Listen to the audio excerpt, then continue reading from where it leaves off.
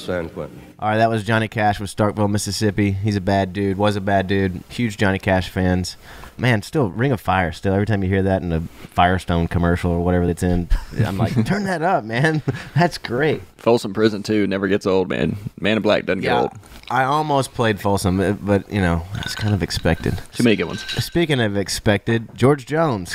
Yeah. I mean, I have no idea how many times this guy was arrested, but every time when I was a teen, if you heard George Jones' name, it was bad. It wasn't ever good news. Oh, yeah. He's driving through somebody's lawn or crashing into somebody's mailbox or house. Yeah, it's not good. Yeah. Yeah. So we're going to play his version of White Lightning.